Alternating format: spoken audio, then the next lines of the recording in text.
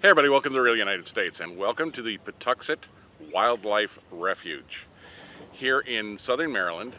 This is the largest, I believe, and certainly one of the most prominent wildlife refuges in the United States, and it is 12,841 acres.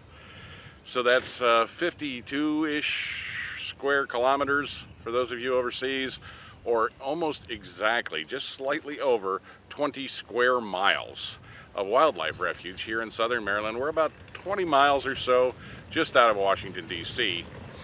And this is part of the Department of the Interior as a whole, and it is largely devoted to wildlife conservation because so much of this area has grown up in quite some time. It's been growing and growing, but certainly in the last few decades, it has grown so much that it has pushed out the habitat of a lot of wildlife, and especially migratory birds. So this is here in part for those migratory birds, but also as to create a habitat for all the wildlife that have been pushed out by the surrounding development of the Washington, D.C. area. Now, the Patuxent Wildlife Refuge is divided into 3 tracks, a north track, a central track, and a southern track. We're in the southern track right now, and we're here in front of the Patuxent Wildlife Refuge Visitor Center. These names are all very similar, and sometimes I get a problem stumbling over them. But this is the visitor center for this entire complex. It's open to the public 7 days a week. You can come down here. They have programs inside sometimes. There's displays and literature. There's also an observatory out over one of the wetlands. Now, mentioning that, I want to talk about that the wildlife preserve here, the refuge, has different habitats, and some are forest, there's a meadow, and of course wetlands for things like aquatic birds, the geese and the ducks and those things that migrate through here. So they've tried to create these environments for all the different types of wildlife that we might have here. Now, in the center track of this gigantic facility is the headquarters for the refuge and also for the Patuxent Wildlife Research Center. And that is, amongst other things, the largest environmental science education center in the United States. And they are predominantly involved in, of course, just like the name says, wildlife research, habitat management, and things associated with maintaining the wildlife here in the United States and knowing more about it. So I'm not going to have an opportunity to go in and talk with those folks, obviously. That's a research facility.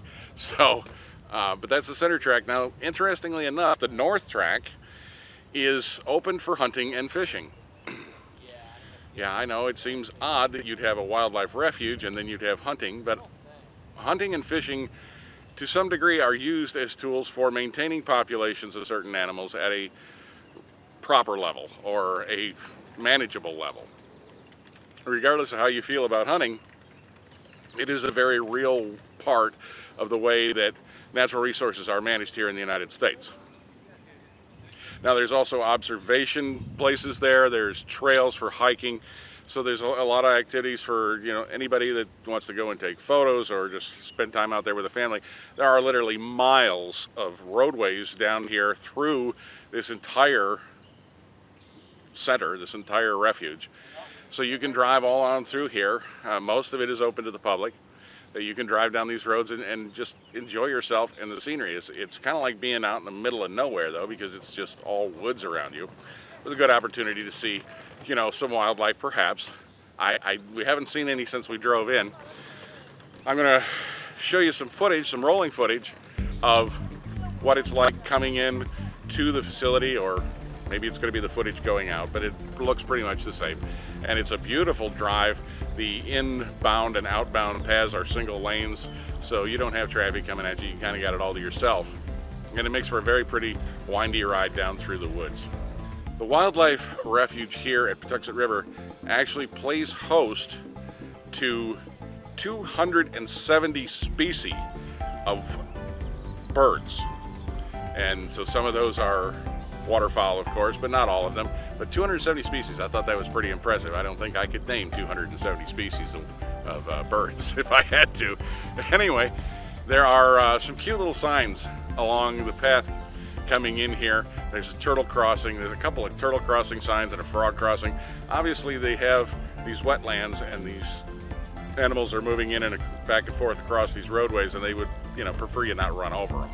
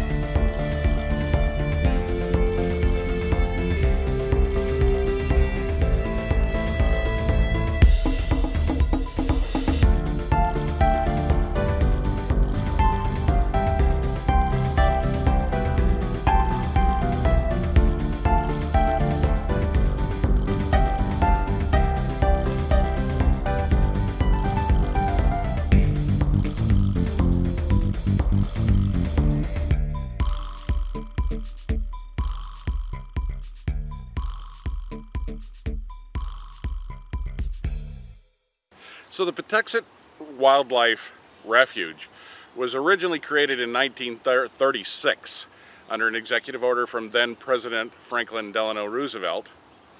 And I understand it started off with a rather small or modest 100-acre grant and has grown and grown since then.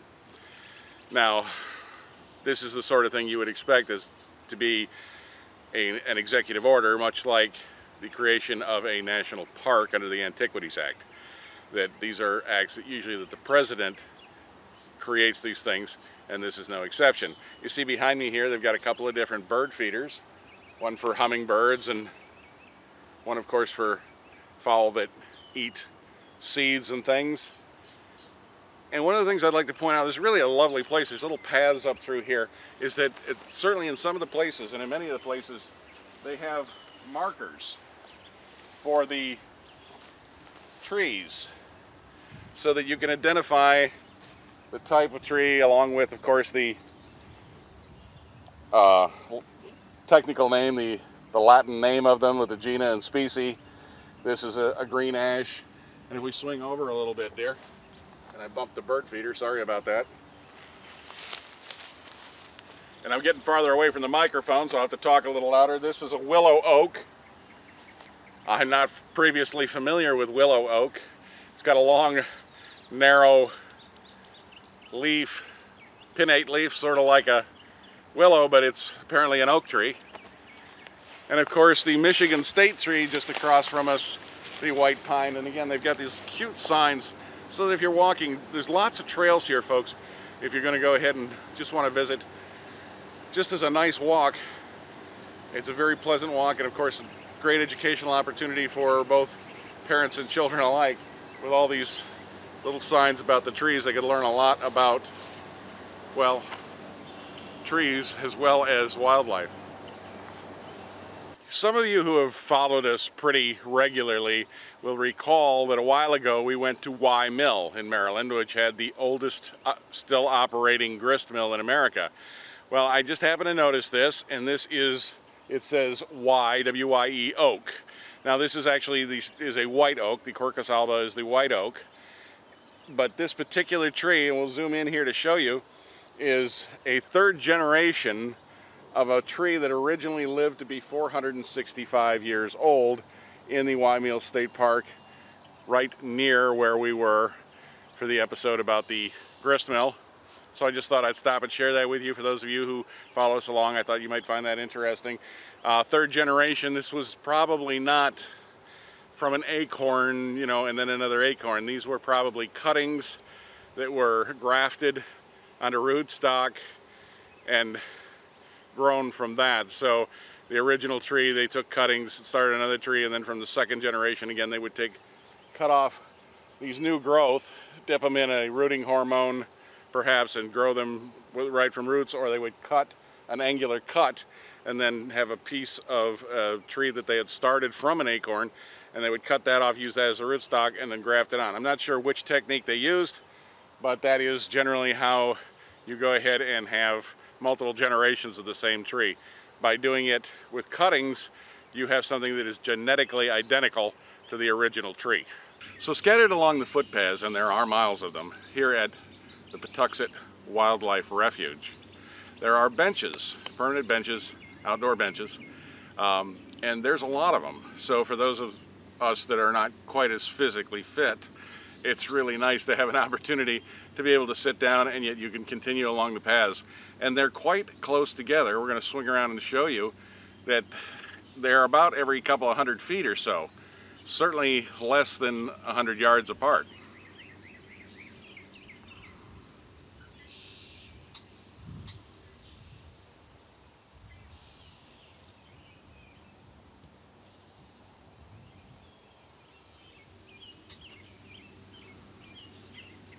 So you can kind of make a judgment on whether you can, you know, pass one up and move on to the next one, or whether you're tired, feet, legs hurt, and you want to sit down. So they've done a very nice job about providing you rest, and this particular one's under a bunch of trees. A lot of them are, so you have shade. Today we've got some cloud cover. It's not too bad, beautiful temperature outside, but certainly here in the summertime it gets very warm, and I suppose that walking for long distances in the direct sunlight would get to be old relatively quickly. So it is nice that they've taken some forethought to put these in shady areas in the hot weather. Now for those of you who aren't interested maybe in walking over miles of footpaths, they do have a tour here that you can get tickets in here at the visitor center, and it will take you on a ride through the wildlife refuge. And I'm sure that that's also, there's some narrative for that as well. This time of year they run on the weekends 3 times a day. In the summer they run every day. So for those of you who aren't really interested, or maybe like me are not really physically fit and would prefer, you can actually take a ride through the facility and get to see all the highlights. So amongst the wetlands that they have here at Patuxent Wildlife Refuge is this body of water right here, Lake Reddington, and this is directly behind the visitor center. And actually inside the visitor center, which I'm not going to have an opportunity to show you today, but there is a large glass wall facing this lake, and there are pedestals with binoculars fixed on swivels that you can look out over the lake and identify maybe some of the wildlife. Really kind of a nice thing, especially for kids. It's really kind of neat in the fall when the geese are migrating. You can see them, you know, coming in and out, flying, landing on the lake, taking off from here. So it's really very pretty. We've been here in the fall, so that's really a nice time of year to visit. Although we're here in very, I guess, late spring technically, but although I think of this as early summer, and it's really gorgeous. Most of the blooms on the local trees have passed, but we are still seeing some on some of the particular varieties. Looks like maybe mock orange or something. And it's really, really a beautiful place to visit. And there are miles of trails, foot trails here, as well as driving paths. So it's really nice regardless of how you want to go ahead and visit it. So I'd like to thank you for joining us here on the Real United States. I hope you've enjoyed this short visit to the Patuxent Wildlife Refuge here in southern Maryland. If you've got questions or comments, hey, leave them in the comments section below. I love hearing from all of you. Just stop in and say hi, whatever you like. If you're new here, hey, pick subscribe. Come along for the adventure because we got lots more to show you. And as always, thank you for watching.